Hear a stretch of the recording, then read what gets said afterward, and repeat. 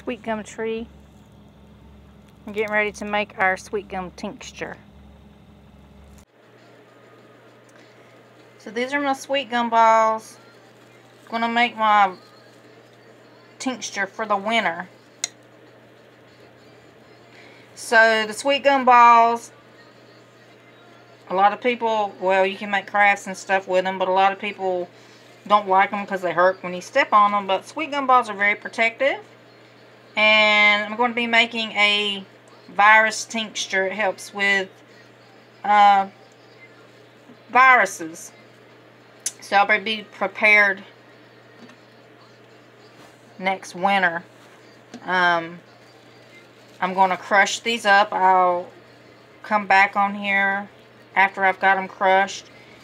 And then we're going to put them in a jar. And we're going to put some alcohol on them and let them sit for about 6 to 8 weeks. Maybe 6 weeks. And then we're going to strain it off. And we'll be right back. Okay, so I'm just smashing them with a hammer to get them broke apart, and I'm putting them in my jar. Okay, so here's my jar that's filled up where I've smashed them.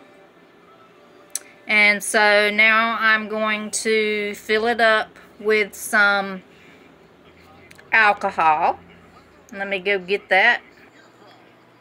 So you want to get alcohol that's as high as you can get it. I know there's the 151 Everclear. This is 100 proof vodka. And I'm going to fill the jar up. Okay, so now my jar is filled up. I'm going to cap it and put it in a cool place for about 6 to 8 weeks. I'm going to mark it, so I'll put the date on there so I know when I did it. And then we'll revisit this when it's finished. Okay, so there we go. I've got it marked, and we're going to talk in a minute about the sweet gum tincture. So like I was saying about the sweet gum balls, they're very protective.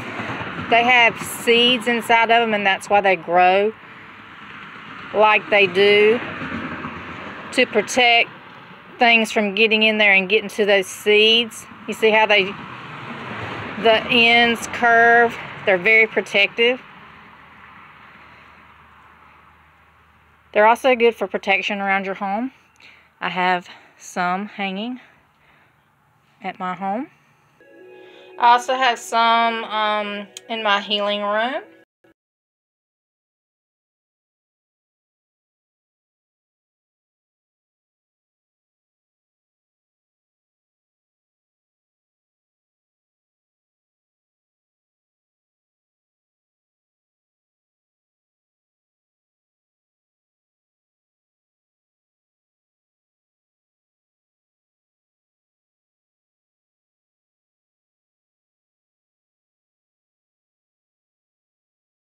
Okay, so I'm going to show you what the sweet gum tincture looks like. It's very dark, black colored, and that's the color of the sweet gum tincture.